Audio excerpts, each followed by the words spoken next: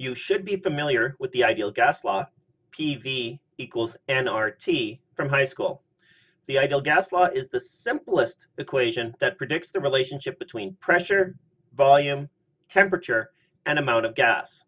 As stated in the name, the ideal gas law applies to an ideal gas. There are two postulates or premises that form the basis of the ideal gas law. The first is that gas molecules have zero volume. The second is that there are zero intermolecular forces between gas molecules. As you consider these postulates, you might begin to question whether these postulates are true. Your questioning is very apt. They are not true, but they are a very good approximation of the properties of many common gases.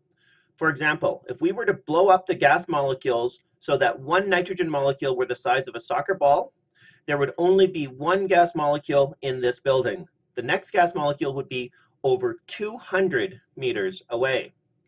Gases at 1 atmosphere are around 1,000 times less dense than liquids and solids. Later in this chapter, we will learn when these postulates break down and introduce the van der Waals equation. This equation gives a better estimate of the state of a gaseous system. Now let's look at each of the terms in the ideal gas law. For pressure, there are many units commonly used for pressure. The SI unit of pressure is the Pascal, but because the Pascal is a very small unit, pressures are commonly reported in kilopascals. The average atmospheric pressure at sea level is 1 atmosphere, or 101.325 kilopascals. However, the metric system is founded on factors of 10. 1 atmosphere is very close to 10 to the 5 pascals, and the unit of bar is equal to 10 to the 5 pascals. In addition, megapascals, millimeters of mercury, inches of mercury, and pounds per square inch, or PSI, are common units of pressure. I want to point out that IUPAC changed the standard pressure from 1 atmosphere to 1 bar in 1982. For volume, in science, volume is commonly measured in liters. In industry, units of cubic meter are also common. Amount of substance is measured in moles, and temperature is measured in Kelvin. R is the gas constant. The gas constant corrects for the proportionality between the various units in the ideal gas law. There are many numerical values and many associated units for R. Some common values are listed here. When using the ideal gas law, you need to select the value of R that has the appropriate units. Now let's apply the ideal gas law. This is real data for a 30-06 cartridge. We're going to determine the pressure inside the cartridge immediately after the decomposition of the gunpowder and before the bullet discharges down the barrel. So I have just rewritten the decomposition reaction for nitrocellulose. On the left-hand side, we have 2 moles of nitrocellulose reacting to produce 4 moles of gaseous carbon dioxide, 7 moles of gaseous carbon monoxide, 1 mole of solid carbon, 7 moles of gaseous water vapor, and water comes off as a gas because of the high temperature of the decomposition, and 3 moles of nitrogen gas. A key point for all of this is that 2 moles of nitrocellulose ends up producing 4 plus 7 is 11, 18, 21. 2 moles of nitrocellulose is equal to 21 moles of gas. Now that we have this relationship, we can go through and calculate how many moles of nitrocellulose and then how many moles of gas we have. So we start with 46 grains of nitrocellulose, and the conversion to grams is given in the problem.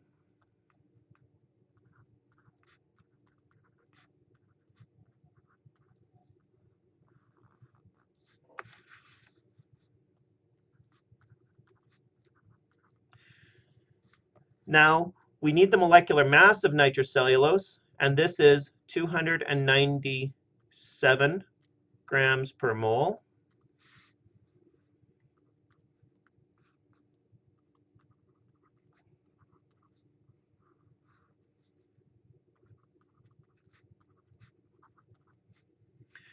and then we can convert to moles of gas.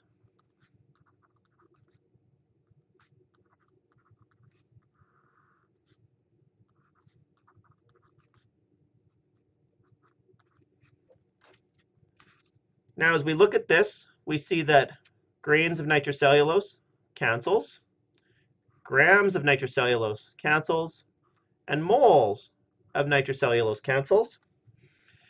And we're left with moles of gas. And when we go through and do the math, we find that we have 0.1054 moles of gas.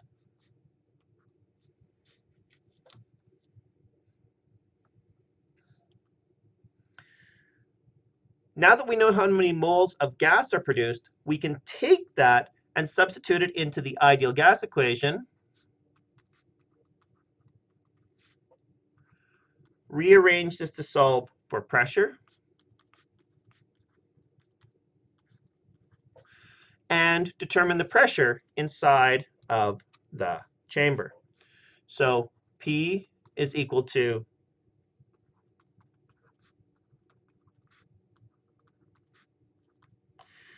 now, since we want to pick a pressure, we might as well pick atmospheres. So the value of R here is 0.08206.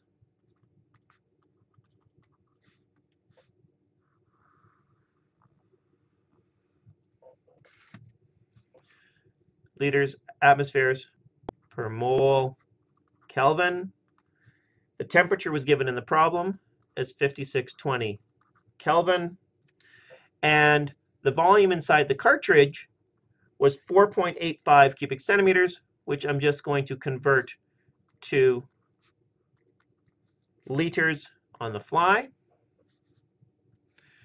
And so moles cancels with moles, liters cancels with liters, and kelvins cancels with kelvins. And so when you substitute all of that into a calculator, you find that you end up with 1.00 times 10 to the 4 atmospheres. And that is the pressure inside of the cartridge immediately after the decomposition of the nitrocellulose, but before the bullet is discharged down the chamber. There are two sets of standard conditions: standard temperature and pressure, or STP, and standard ambient temperature and pressure, or SATP. The difference between these two is the temperature. STP is at a temperature of 273.15 Kelvin, or 0 degrees Celsius, which is the freezing point of water. SATP is at a temperature of 298.15 Kelvin, or 25 degrees Celsius. Both have a standard pressure of 1 bar, not 1 atmosphere. For your information, STP was the historical standard because it is easy to maintain 0 degrees Celsius in an ice water bath. Imagine doing experiments in a Slurpee. Realize that many of the historical experiments were done in the 1700s and 1800s, well before the invention of electricity, refrigeration, and generally before science's ability to maintain a constant temperature. STP creates a controlled environment because of a fundamental property of water. This example looks at different ways of producing oxygen gas.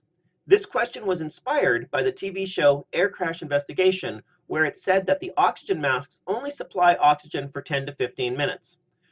The first chemical reaction is the reaction that produces oxygen for the emergency masks in airplanes, and we will focus on this reaction to answer parts A and B.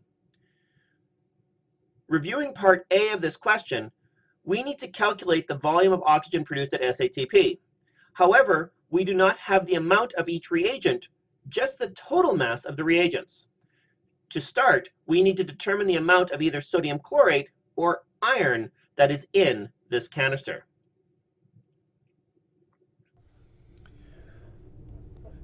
So I've just rewritten the decomposition reaction of sodium chlorate plus iron to form oxygen. What we know, given the problem, is that we have 100 grams of these reactants. We know the stoichiometry of this reaction is a 1-to-1 mole ratio, but what mass of each of these is required to give us that 1-to-1 mole ratio? And the answer requires us to come up with the mass ratio. So the molecular mass of sodium chlorate is 106.5 grams per mole. The molecular mass of iron is 55.8 grams per mole. If we have 1 mole of each of these, we have 106.5 grams and 55.8 grams. This totals 162.3 grams.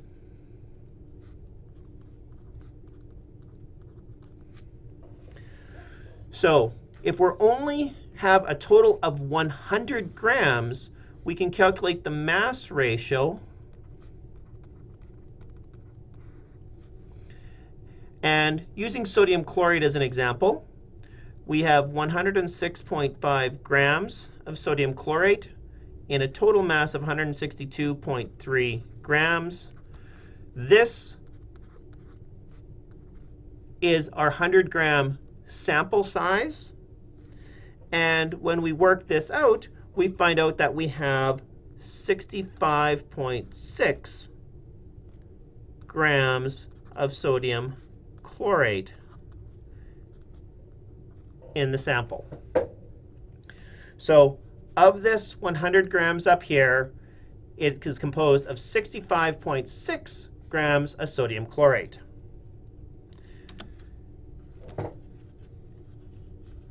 Now, how much oxygen is produced when we have 65.6 grams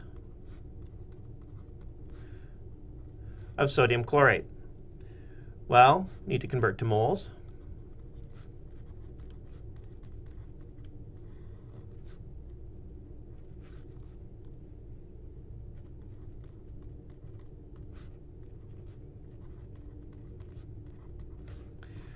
The mole ratio from the chemical equation is 1 mole of oxygen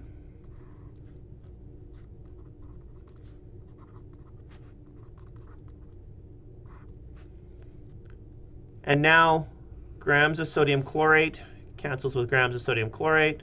Moles of sodium chlorate cancels out there. And when we do the math, we find out that we have 0.616 moles of oxygen. We were asked to calculate the amount of oxygen that was, or the volume of oxygen that is present at SATP. So now starting with the ideal gas equation, we're interested in volume.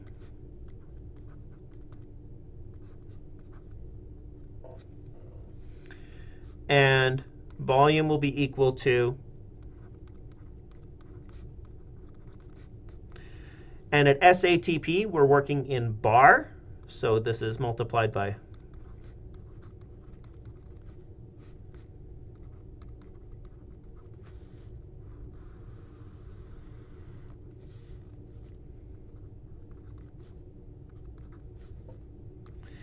and at SATP, it is 298.15 Kelvin. And the pressure, by definition, is 1 bar. So moles cancel. And of course, we're left with units of volume. Substituting that into a calculator, we find out we have 15.3 liters of oxygen produced. So 15.3 liters of oxygen are produced. The second calculation requires us to determine how long the oxygen in A will last at SATP. There is no formula for this, and this second calculation is answered completely using unit analysis. So to start, let's just start with the volume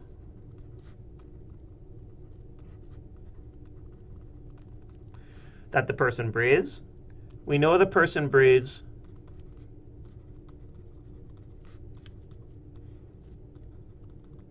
12 breaths per minute. And we know that oxygen is 21% or 0.21 of the available air. So following the units through, at this point in time right now, we find the volume of oxygen per minute.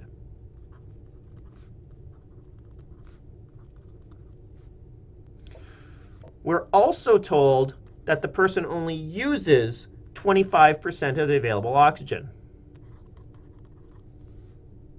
And so at this point in the calculation, we have the amount of oxygen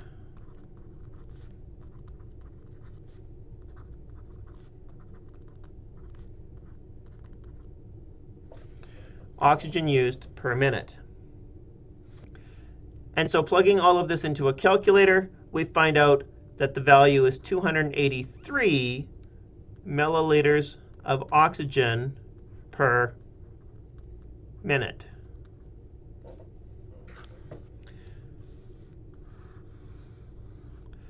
That is the amount of oxygen consumed by the person per minute. We're told from part A that we have 15.3 liters of oxygen. And from this problem right here, we know that in 1 minute, the person uses 0.283 liters of oxygen. And I've just converted from milliliters to liters.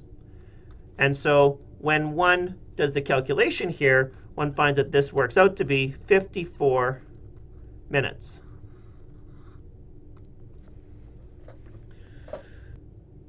So according to this calculation, oxygen will theoretically last 54 minutes. However, the fact that the person only uses 25% of the available oxygen and other losses results in it only lasting 1/4 of this value, which is in the 10 to 15 minute range reported in the video.